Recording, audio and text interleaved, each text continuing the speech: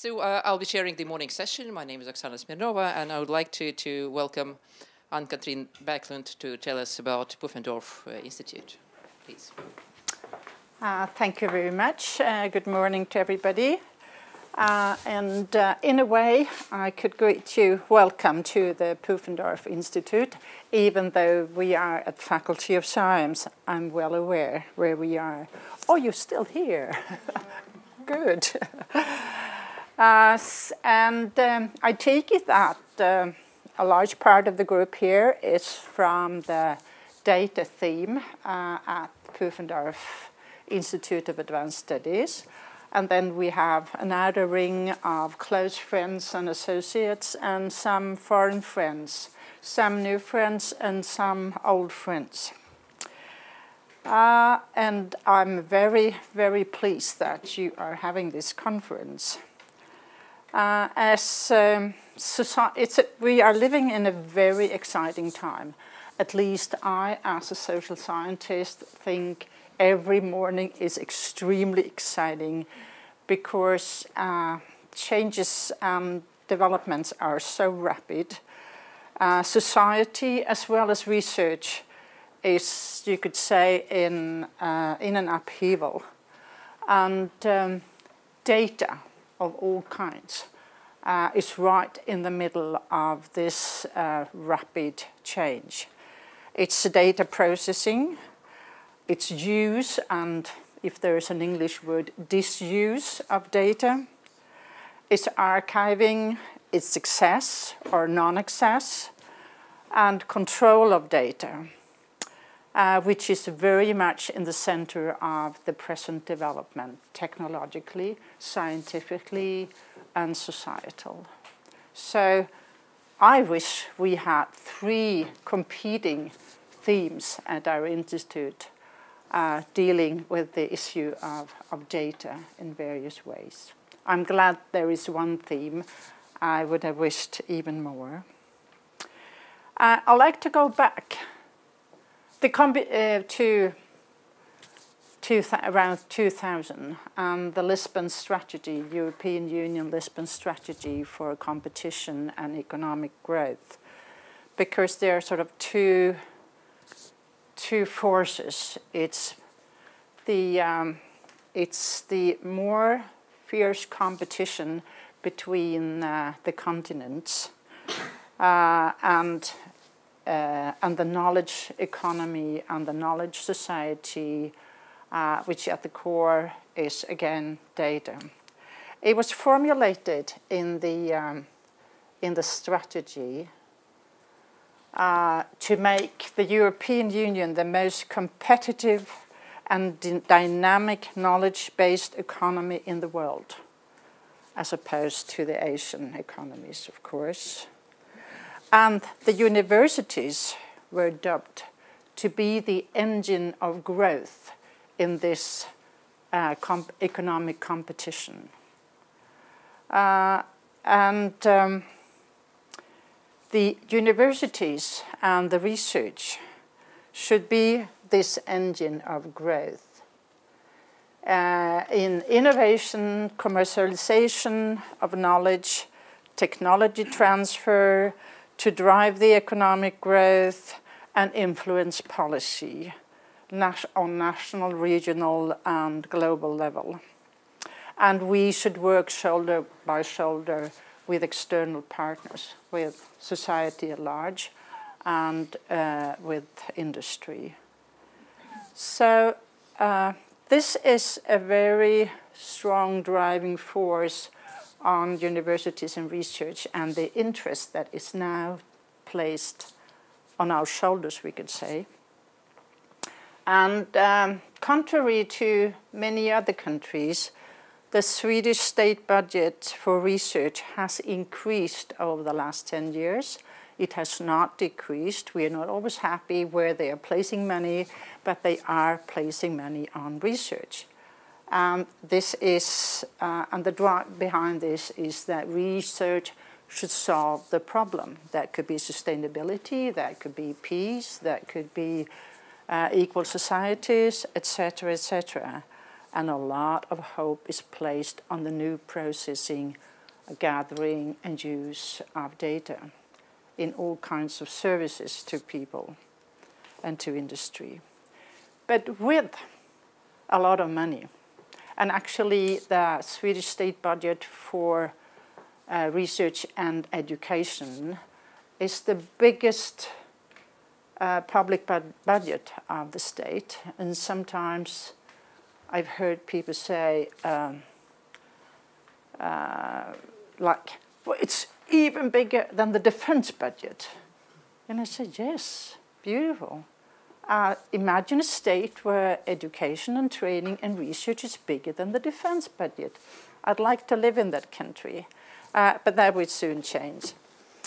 But it also comes with having such a big budget of public spending.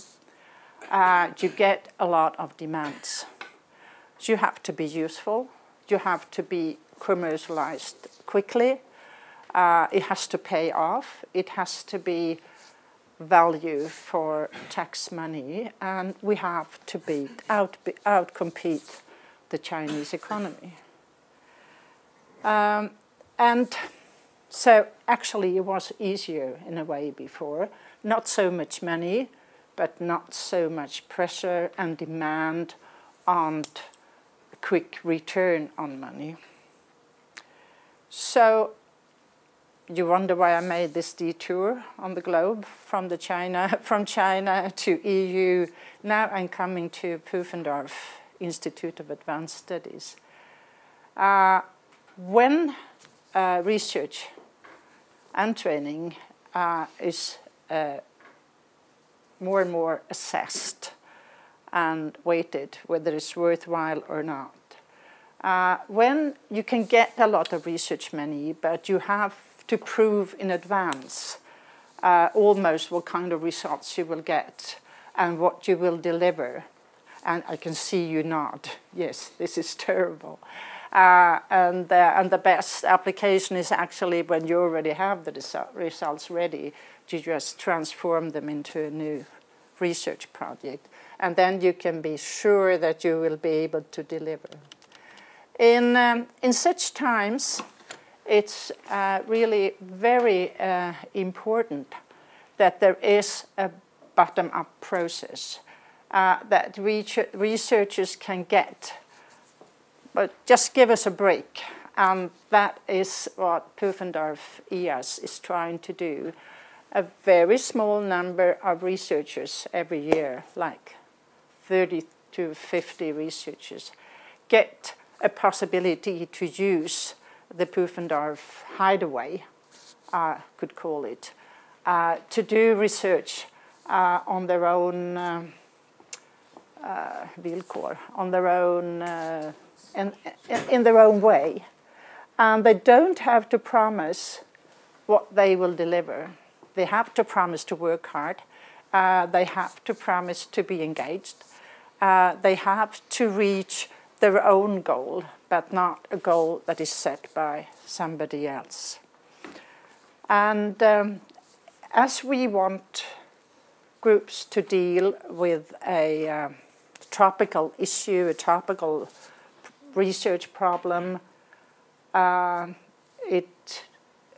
it's natural to believe that societal scientific problems topical at the moment will need interdisciplinary work to be solved. They are not very core disciplinary, but they have to have the view and the perspective of several disciplines. And this is what we are trying to do, to catalyze interaction between researchers from all kinds of disciplines.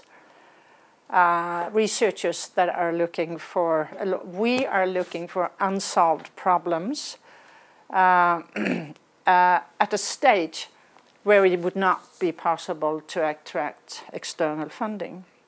So actually we demand very little in a way, or very much. It has to be daring research, it has to be a new issue, and it has to be exciting. That's the small demands we have. But we are not the only place at this university or in the research society that is talking about interdisciplinarity, working across fields. 0 minutes left, yes. We are not the only. Interdisciplinarity is on everybody's lips these days, actually. There are huge funding for interdisciplinarity, European framework programs, Swedish funds, and other funding through Europe is interdisciplinary. So then the Pufendorf IAS is trying to take interdisciplinary to a next level. Not only put people in a group together and say, have fun, but also pay attention to how work is done, if there are connections made, if there is any use, if there are an outcome of the interdisciplinarity, and to aid the process. And here is where the data Pufendorf team comes in again, because this team has been particularly interested and taken their time not only to do the job on the core theme, data, but also to be observant and try to learn about the process. What's good work, what's not good work, and how can this be described and understood. And I'm particularly happy for that. So that's what I'm saying, more data themes in all respects. And I do wish you a good conference. Thank you very much.